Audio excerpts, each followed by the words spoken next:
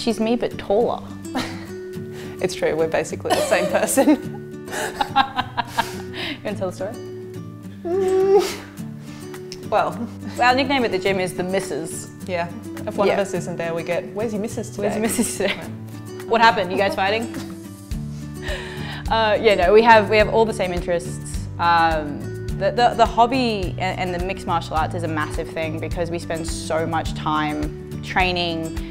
You know, we're in there 5 in the morning till 7 in the afternoons, on the weekends. It's like you try to talk to your external friends, you're like, yeah, I'm getting ready for a cage fight like it's next week, I'm so nervous. And other people, they just don't get it, whereas I could talk to her and she did get it because she was doing the exact same thing. We're basically one really weird, dysfunctional family. But don't argue because we punch each other in the face.